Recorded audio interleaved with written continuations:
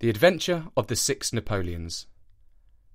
Hello, this is Richard, and I'm here with a story about the world's most famous detective, Sherlock Holmes. It was written by Sir Arthur Conan Doyle and was first published in 1905. As you may know, Sherlock Holmes was a brilliant but eccentric detective who liked to smoke a pipe and play the violin. He lived in London on Baker Street in the times when the city was still a rather foggy place. This story is told in the voice of his loyal and admiring companion, Dr. Watson. It was no very unusual thing for Mr. Lestrade of Scotland Yard to look in upon us of an evening, and his visits were welcome to Sherlock Holmes, for they enabled him to keep in touch with all that was going on at the police headquarters. In return for the news which Lestrade would bring, Holmes was always ready to listen with attention to the details of any case upon which the detective was engaged, and was able, occasionally, without any active interference, to give some hint or suggestion drawn from his own vast knowledge and experience. On this particular evening, Lestrade had spoken of the weather in the newspapers. Then he had fallen silent, puffing thoughtfully at his cigar. Holmes looked keenly at him. "Anything remarkable on hand?" he asked. "Oh no, Mr. Holmes. Nothing very particular." "Then tell me about it." Lestrade laughed. "Well, Mr. Holmes, there is no use denying that there is something on my mind. And yet it is such an absurd business that I hesitated to bother you about it. On the other hand, although it is trivial, it is undoubtedly queer, and I know that you have a taste for all that is out of the common. But, in my opinion, it comes more in Dr. Watson's line than ours." "Disease?" said I. "Madness, anyhow. And a queer madness, too. You wouldn't think there was anyone living at this time of day who had such a hatred of Napoleon I that he would break any image of him that he could see." Holmes sank back in his chair. "That's no business of mine," said he. "Exactly, that's what I said. But then, when the man commits burglary in order to break images which are not his own, that brings it away from the doctor and on to the policeman." Holmes sat up again. "Burglary. This is more interesting. Let me hear the details." Lestrade took out his official notebook and refreshed his memory from its pages. "The first case reported was 4 days ago," said he. "It was at the shop of Morse Hudson, who has a place for the sale of pictures and statues in the Kennington Road. The assistant had left the front of the shop for an instant when he heard a crash, and hurrying in, he found a plaster bust of Napoleon, which stood with several other pieces of art upon the counter, lying shivered into fragments. He rushed out into the road, but although several passers-by declared that they had noticed a man run out of the shop, he could neither see anyone, nor could he find any means of identifying the rascal. It seemed to be one of those senseless acts of hooliganism which occur from time to time, and it was reported to the constable on the beat as such. The plaster cast was not worth more than a few shillings. And the whole affair appeared to be too childish for any particular investigation. The second case, however, was more serious and also more singular. It occurred only last night.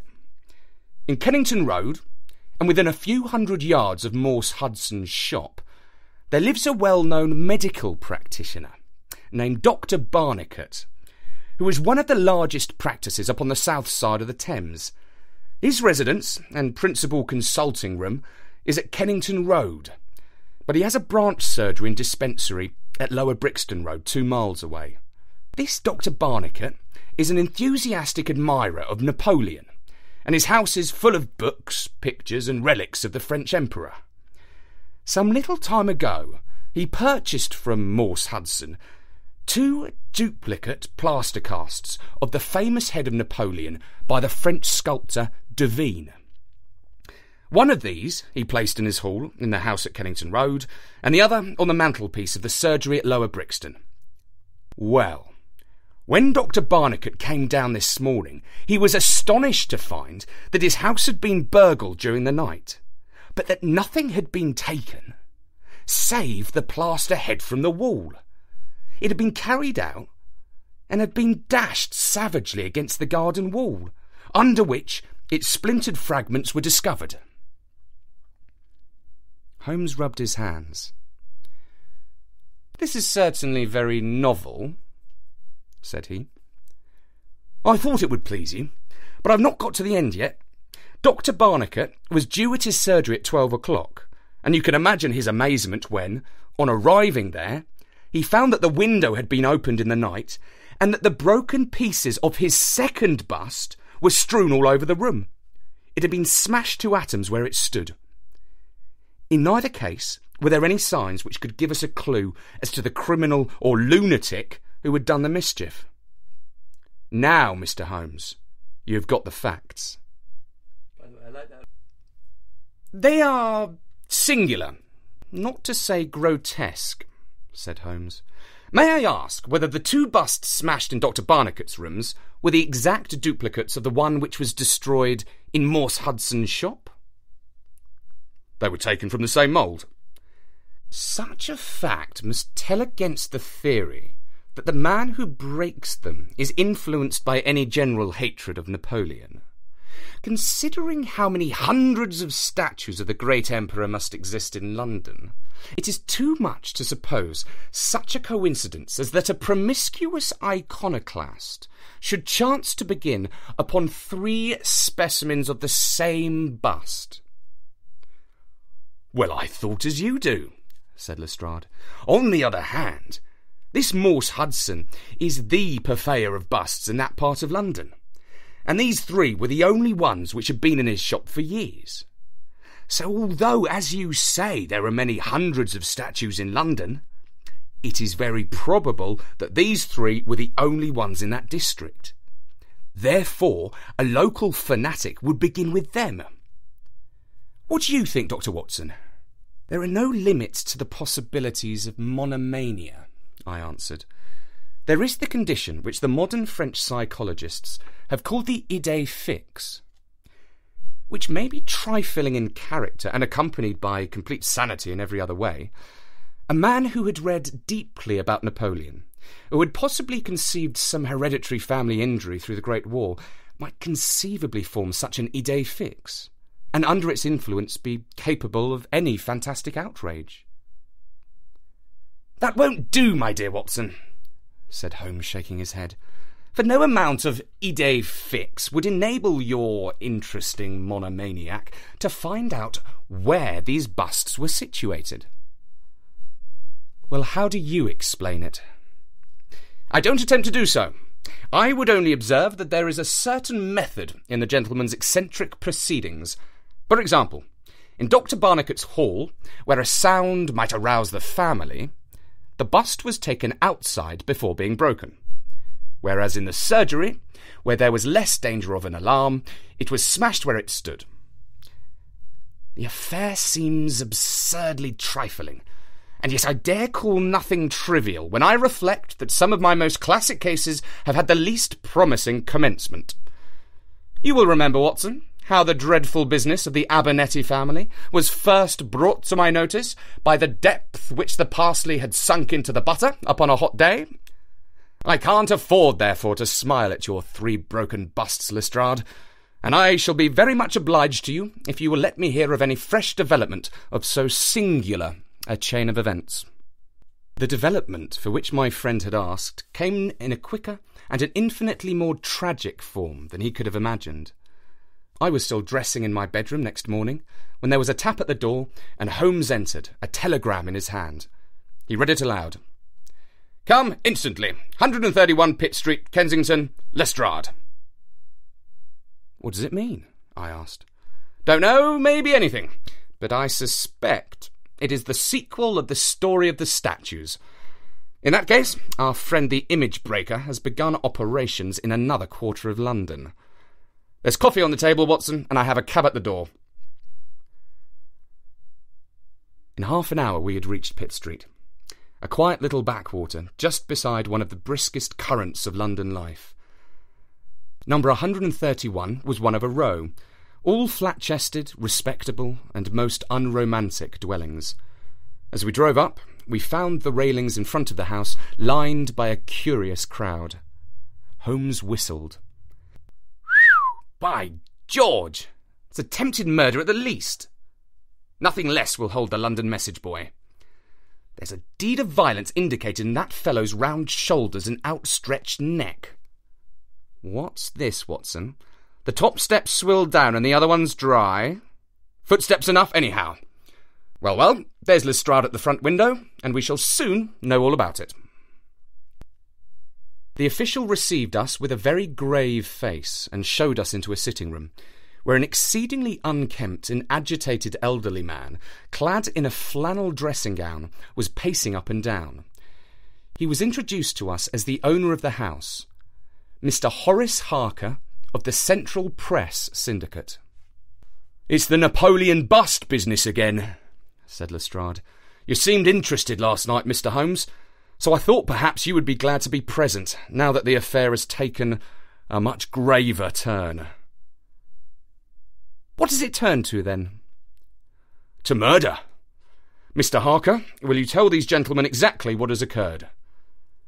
The man in the dressing gown turned upon us with a most melancholy face.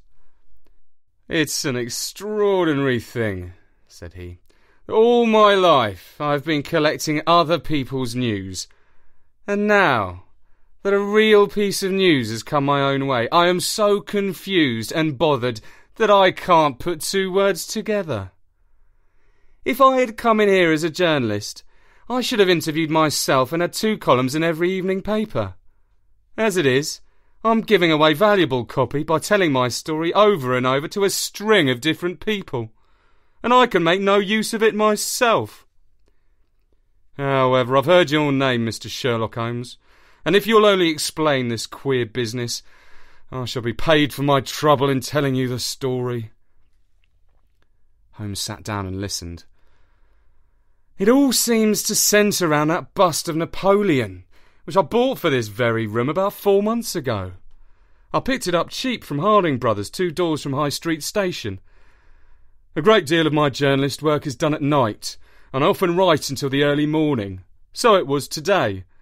I was sitting in my den, which is at the back of the top of the house, about 3 o'clock, when I was convinced that I heard some sounds downstairs. I listened, but they weren't repeated, and I concluded that they came from outside.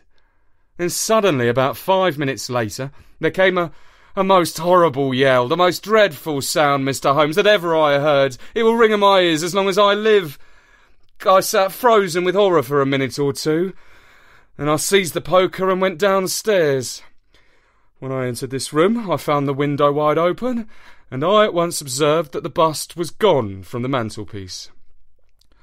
Why any burglar should take such a thing passes my understanding, for it was only a plaster cast and of no real value whatsoever.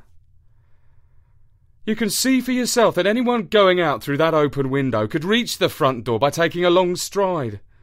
This was clearly what the burglar had done, so I went round and opened the door. Stepping out into the dark, I nearly fell over a dead man who was lying there. I ran back for a light, and there was the poor fellow, his mouth horribly open. I shall see him in my dreams. I had just time to blow on my police whistle, and then I must have fainted, for I knew nothing more until I found the policeman standing over me in the hall." "Well, who was the murdered man?" asked Holmes.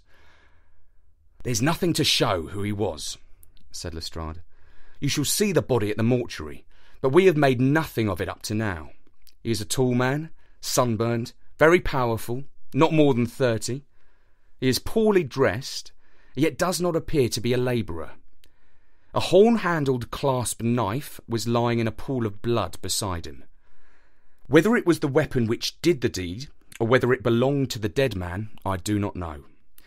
There was no name on his clothing, and nothing in his pockets save an apple, some string, a shilling map of London, and a photograph. Here it is. It was evidently taken by a snapshot from a small camera. It represented an alert, sharp-featured simian man with thick eyebrows and a very peculiar projection of the lower part of the face, like the muzzle of a baboon. "And what became of the bust?"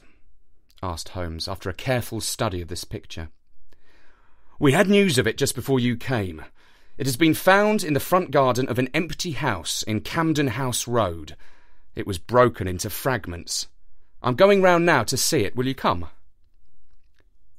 "Certainly. I must just take one look around." He examined the carpet and the window. "The fellow had either very long legs or was a most active man," said he. "With an area beneath, it was no mean feat to reach that window ledge and open that window. Getting back was comparatively simple. Are you coming with us to see the remains of your bust, Mr. Harker?" The disconsolate journalist had seated himself at a writing table. "I must try and make something of it," said he, "though I've no doubt that the first editions of the evening papers are already out with full details. It's like my luck. You remember when the Stand fell at Doncaster? Well, I was the only journalist in the Stand, and my journal the only one that had no account of it, for I was too shaken to write it. And now I'll be too late with a murder done on my own doorstep." As we left the room, we heard his pen travelling shrilly over the foolscap. The spot where the fragments of the bust had been found was only a few 100 yards away. For the first time, our eyes rested upon this presentment of the great emperor, which seemed to raise such frantic and destructive hatred in the mind of the unknown. It lay scattered, in splintered shards upon the grass. Holmes picked up several of them and examined them carefully. I was convinced, from his intent face and his purposeful manner, that at last he was upon a clue. "Well?" asked Lestrade. Holmes shrugged his shoulders. "We have a long way to go yet," said he, "and yet, well, we have some suggestive facts to act upon. The possession of this trifling bust was worth more in the eyes of this strange criminal than a human life. That is one point. Then there is the singular fact that he did not break it in the house, or immediately outside the house, if to break it was his sole object. He was rattled and bustled by meeting this other fellow. He hardly knew what he was doing. Well, that's likely enough, but I wish to call your attention very particularly to the position of this house, in the garden of which the bust was destroyed." Lestrade looked about him. "It was an empty house, so he knew that he would not be disturbed in the garden." "Yes, but there is another empty house further up the street, which he must have passed before he came to this one. Why did he not break it there, since it is evident that every yard that he carried, it increased the risk of someone meeting him?" "I give it up," said Lestrade. Holmes pointed to the street lamp above our heads. "He could see what he was doing here, and he could not there. That was his reason." "By Jove, that's true," said the detective. "Now that I come to think of it, Dr. Barnecott's bust was broken not far from his red lamp." "Well, Mr. Holmes, what are we to do with that fact?" "To remember it, to docket it. We may come on something later which will bear upon it. What steps do you propose to take now, Lestrade?" "The most practical way of getting at it, in my opinion, is to identify the dead man. There should be no difficulty about that. When we have found out who he is, and who his associates are, we should have a good start in learning what he was doing in Pitt Street last night, and who it was who met him and killed him on the doorstep of Mr. Horace Harker. Don't you think so?" "No doubt. And yet it is not quite the way in which I should approach the case." "What would you do, then?" "Oh, you must not let me influence you in any way. I suggest that you go on your line, and I on mine. We can compare notes afterwards, and each will supplement the other." "Very good," said Lestrade. "If you were going back to Pitt Street, you might see Mr. Horace Harker. Tell him, for me, that I have quite made up my mind, and that it is certain that a dangerous homicidal lunatic with Napoleonic delusions was in his house last night. It will be useful for his article." Lestrade stared. "You don't seriously believe that?" Holmes smiled. "Don't I?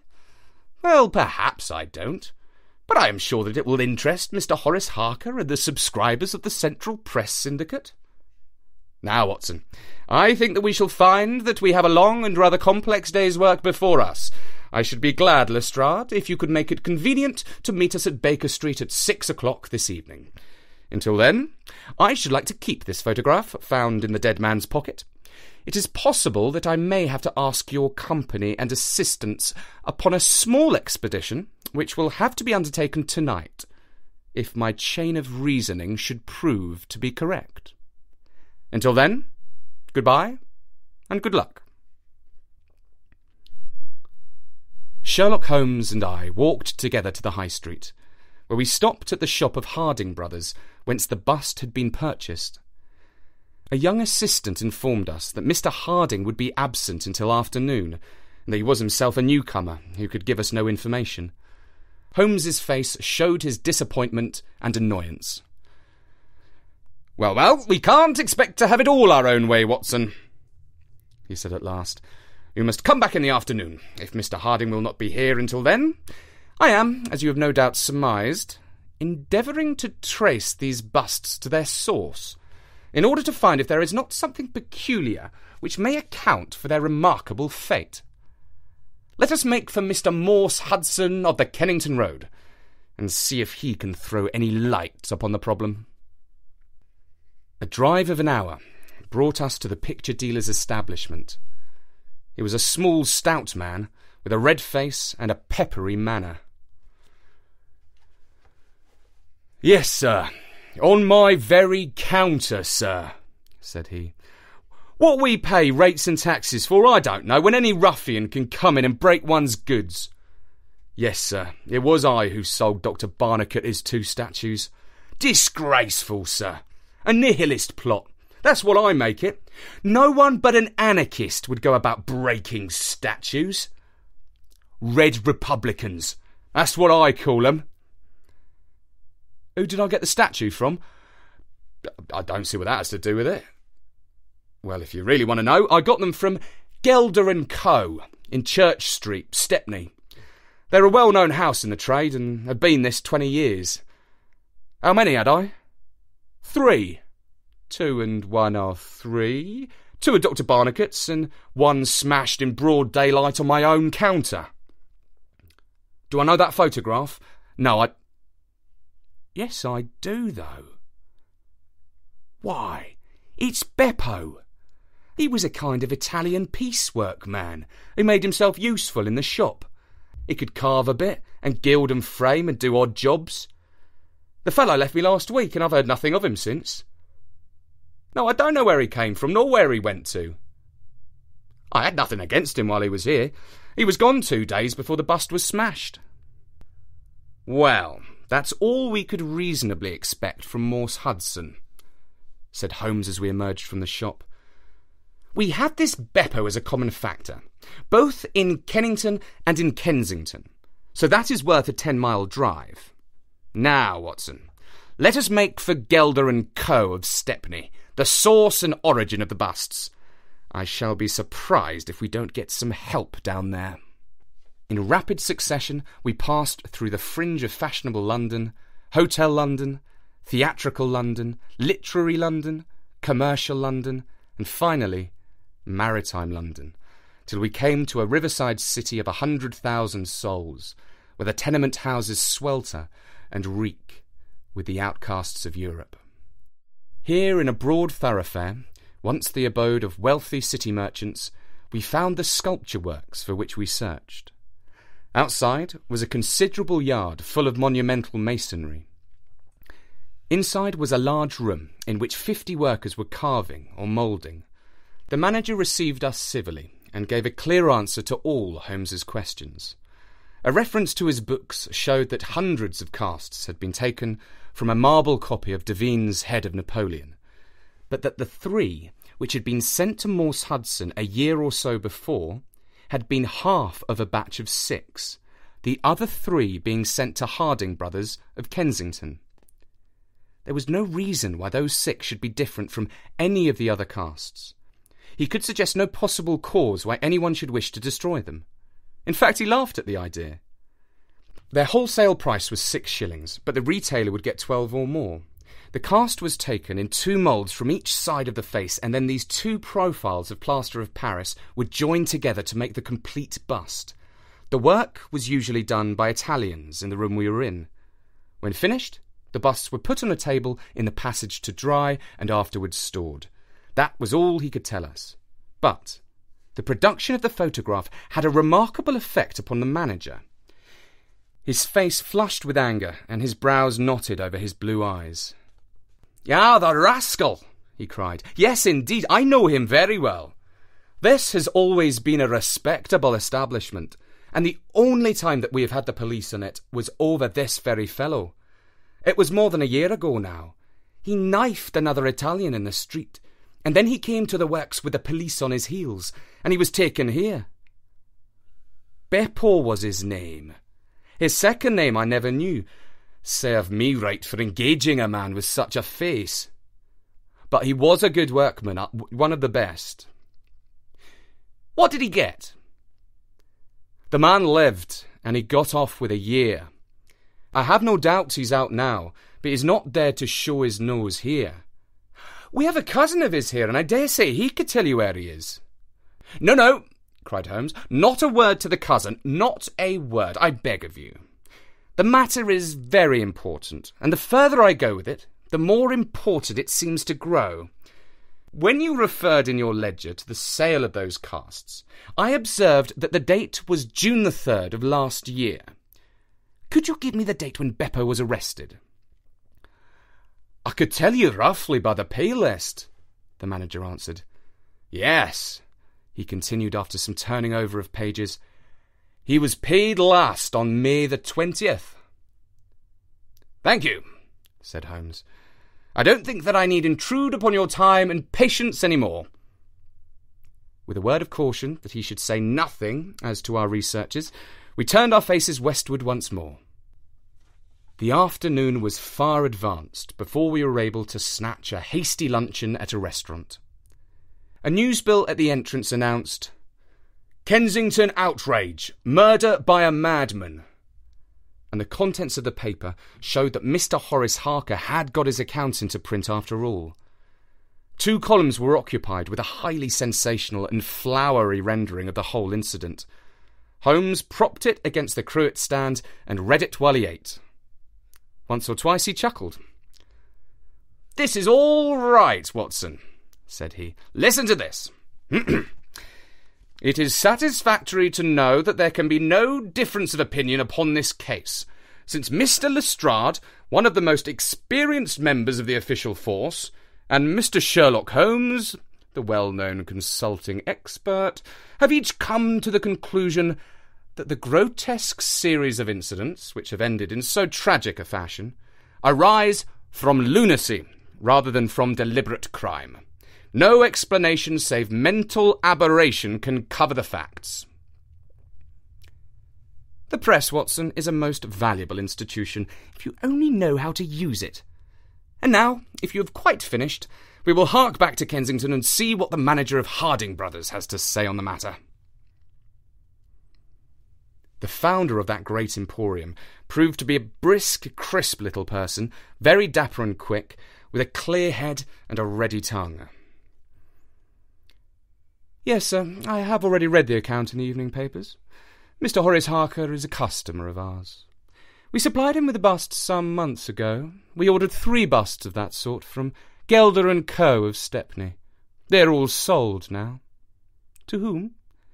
"Oh, I dare say by consulting our sales book we could very easily tell you. Yes, we have the entries here.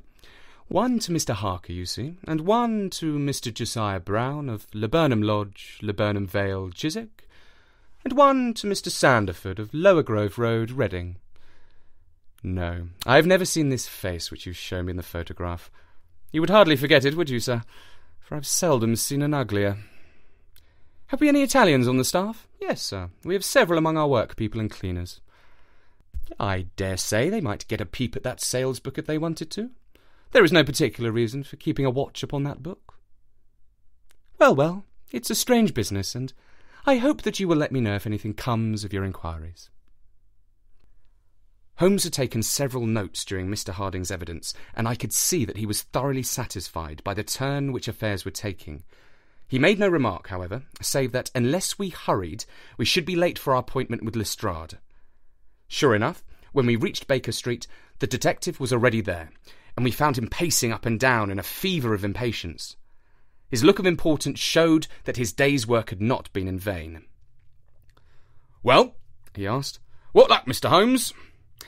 "We've had a very busy day, and not entirely a wasted one," my friend explained. "We have seen both the retailers and also the wholesale manufacturers. I can trace each of the busts now from the beginning." "The busts!" cried Lestrade.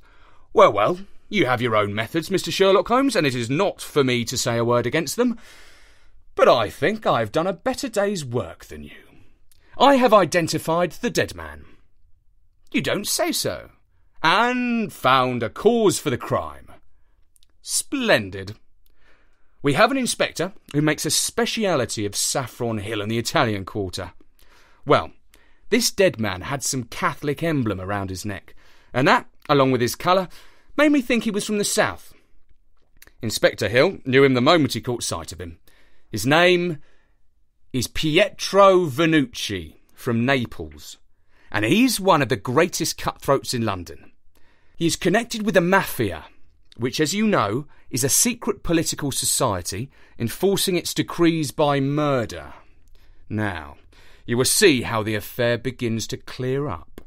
The other fellow is probably an Italian also, and a member of the Mafia. He has broken the rules in some fashion. Pietro is set upon his track. Probably the photograph we found in his pocket is the man himself, so that he may not knife the wrong person. He dogs the fellow. He sees him enter a house. He waits outside for him, and in the scuffle he receives his own death wound. How is that, Mr. Sherlock Holmes?" Holmes clapped his hands approvingly. "Excellent, Lestrade, excellent," he cried. "But I didn't quite follow your explanation of the destruction of the busts." "The busts! You can never get those busts out of your head. After all, that is nothing. Petty larceny, 6 months at the most. It is the murder that we are really investigating, and I tell you that I am gathering all the threads into my hands." "And the next stage?" "Is a very simple one. I shall go down with Hill to the Italian Quarter, find the man whose photograph we've got, and arrest him on the charge of murder. Will you come with us?" "I think not. I fancy we can attain our end in a simpler way.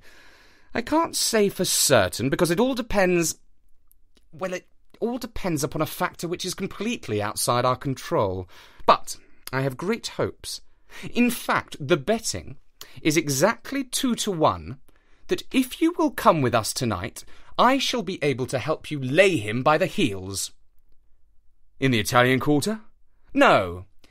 I fancy Chiswick is an address which is more likely to find him. If you will come with me to Chiswick tonight, Lestrade, I'll promise to go to the Italian Quarter with you tomorrow, and no harm will be done by the delay. And now I think that a few hours' sleep would do us all good, for I do not propose to leave before 11 o'clock, and it is unlikely that we shall be back before morning.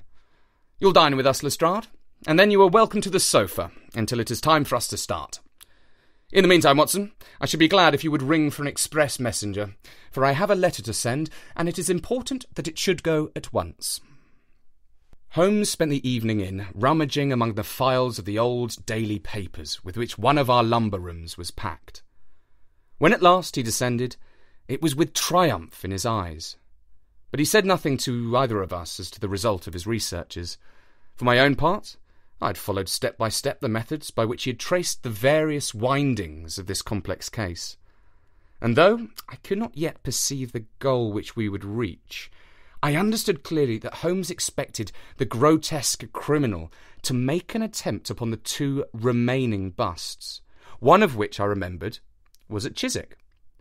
No doubt the object of our journey was to catch him in the very act, and I could not but admire the cunning with which my friend had inserted a wrong clue in the evening paper, so as to give the fellow the idea that he could continue his scheme with impunity. I was not surprised when Holmes suggested that I should take my revolver with me.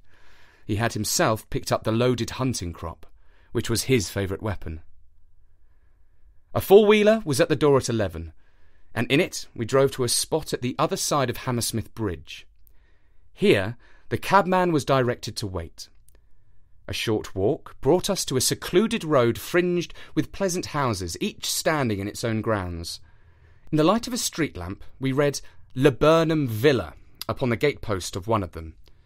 The occupants had evidently retired to rest, for all was dark save for a fanlight over the hall door, which shed a single blurred circle onto the garden path. The wooden fence, which separated the grounds from the road, threw a dense black shadow upon the inner side, and here it was that we crouched. "I fear that you'll have a long wait," Holmes whispered. "We may thank our stars it's not raining. I don't think we can even venture to smoke to pass the time. However, it's a 2-to-1 chance that we get something to pay us for our trouble." It proved, however, that our vigil was not to be so long as Holmes had led us to fear, and it ended in a very sudden and singular fashion. In an instant, without the least sound to warn us of his coming, the garden gate swung open, and a lithe, dark figure, as swift and active as an ape, rushed up the garden path. We saw it whisk past the light thrown from over the door and disappear against the black shadow of the house. There was a long pause, during which we held our breath, and then a very gentle creaking sound came to our ears. The window was being opened. The noise ceased, and again there was a long silence. The fellow was making his way into the house. We saw the sudden flash of a dark lantern inside the room. What he sought was evidently not there, for again we saw the flash through another blind, and then through another. "Let us go to the open window. We'll nab him as he climbs out," Lestrade whispered. But before we could move, the man had emerged again. As he came out into the glimmering patch of light, we saw that he carried something white under his arm. He looked stealthily all around him. The silence of the deserted street reassured him. Turning his back upon us, he laid down his burden, and the next instant there was the sound of a sharp tap, followed by a clatter and rattle. The man was so intent upon what he was doing that he never heard our steps as we stole across the grass plot. With the bound of a tiger, Holmes was on his back, and an instant later Lestrade and I had him by either wrist, and the handcuffs had been fastened. As we turned him over, I saw a hideous sallow face with writhing, furious features glaring up at us, and I knew that it was indeed the man of the photograph whom we had secured. But it was not our prisoner to whom Holmes was giving his attention. Squatted on the doorstep, he was engaged in most carefully examining that which the man had brought from the house. It was a bust of Napoleon, like the one which we had seen that morning, and it had been broken into similar fragments. Carefully, Holmes held each separate shard to the light, but in no way did it differ from any other shattered piece of plaster. He had just completed his examination when the hall lights flew up, the door opened, and the owner of the house, a jovial, rotund figure in shirt and trousers, presented himself. "Mr. Josiah Brown, I suppose," said Holmes. "Yes, sir, and you, no doubt, are Mr. Sherlock Holmes. I had the note which you sent by the express messenger, and I did exactly what you told me. We locked every door on the inside and awaited developments. Well, I'm very glad to see that you have got the rascal. I hope, gentlemen, that you will come in and have some refreshment." However, Lestrade was anxious to get his man into safe quarters, So within a few minutes our cab had been summoned, and we were all four upon our way to London.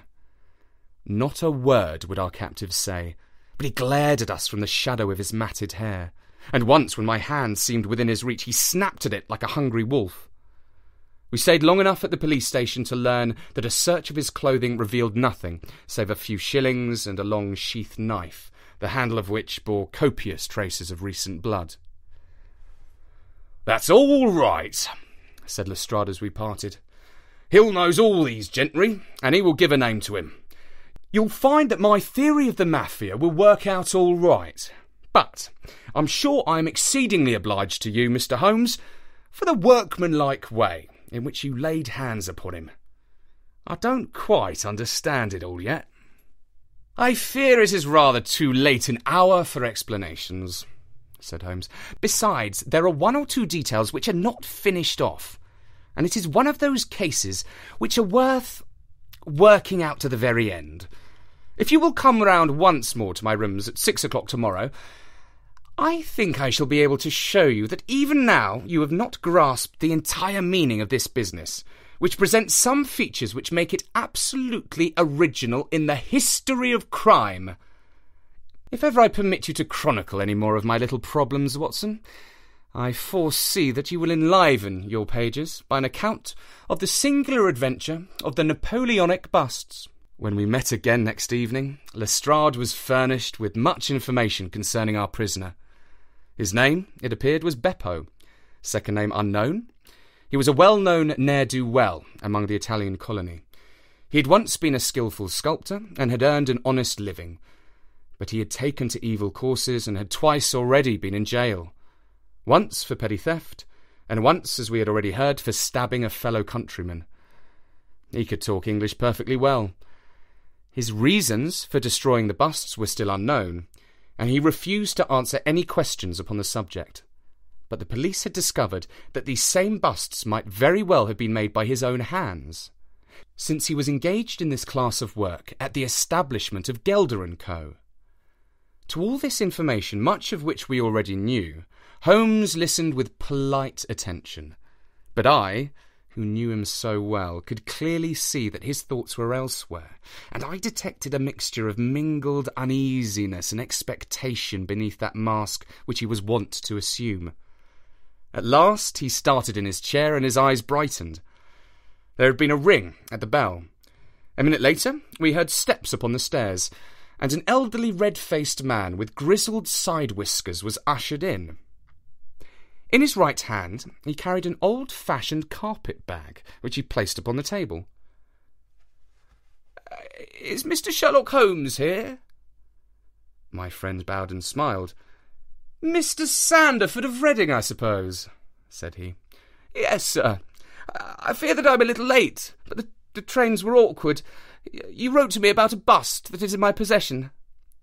"Exactly."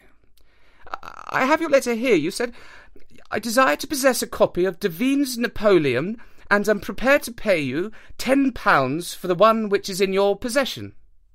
Is that right?" "Certainly." "I was very much surprised at your letter, for I could not imagine how you knew that I owned such a thing." "Of course you must have been surprised, but the explanation is very simple. Mr. Harding of Harding Brothers said that they had sold you their last copy, and he gave me your address." "Oh, that was it, was it? Did he tell you what I paid for it?" "No, he did not." "Well, I am an honest man, though not a very rich one. I only gave 15 shillings for the bust, and I think you ought to know that before I take £10 from you." "I am sure the scruple does you honour, Mr. Sandford, but I have named that price, so I intend to stick to it." "Well, it's very handsome of you, Mr. Holmes. I brought the bust up with me, as you asked me to do. Here it is." He opened the bag, and at last we saw placed upon our table a complete specimen of that bust which we had already seen more than once in fragments. Holmes took a paper from his pocket and laid a £10 note upon the table. "You will kindly sign that paper, Mr. Sandford, in the presence of these witnesses. It is simply to say that you transfer every possible right that you ever had to the bust to me. I am a methodical man, you see, and you never know what turn events might take afterwards." Thank you, Mr. Sanderford. Here is your money, and I wish you a very good evening. When our visitor had disappeared, Sherlock Holmes's movements were such as to rivet our attention. He began by taking a clean white cloth from a drawer and laying it over the table. Then he placed his newly acquired bust in the centre of the cloth. Finally, he picked up his hunting crop and struck Napoleon a sharp blow on the top of the head. The figure broke into fragments, and Holmes bent eagerly over the shattered remains. Next instant, with a loud shout of triumph, he held up one splinter in which a round, dark object was fixed like a plum in a pudding. "Gentlemen," he cried, "let me introduce you to the famous Black Pearl of the Borgias." Lestrade and I sat silent for a moment, and then, with a spontaneous impulse, we both broke at clapping, as at the well-wrought crisis of a play. A flush of colour sprang to Holmes's pale cheeks, and he bowed to us like the master dramatist who receives the homage of his audience. It was at such moments that for an instant he ceased to be a reasoning machine and betrayed his human love for admiration and applause. The same singularly proud and reserved nature which turned away with disdain from popular notoriety was capable of being moved to its depths by spontaneous wonder and praise from a friend.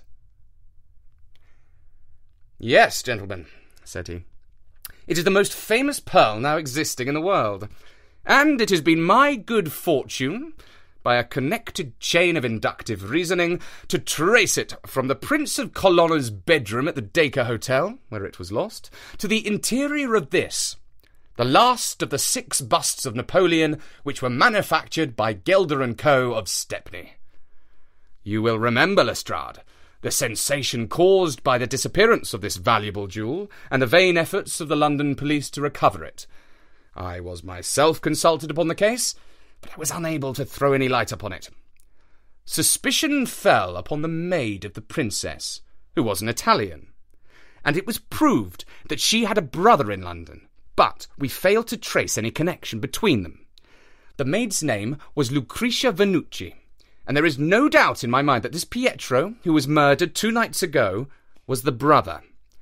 I have been looking up the dates in the old files of the paper, and I find that the disappearance of the pearl was exactly 2 days before the arrest of Beppo for some crime of violence, an event which took place in the factory of Gelder & Co., at the very moment when these busts were being made.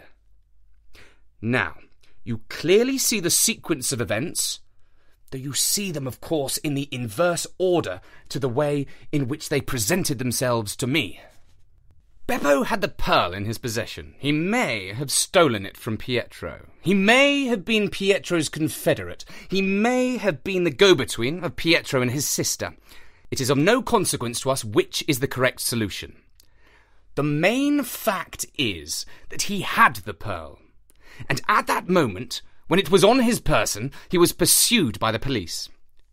He made for the factory in which he worked, and he knew that he had only a few minutes in which to conceal this enormously valuable prize, which would otherwise be found on him if he was searched. 6 plaster casts of Napoleon were drying in the passage.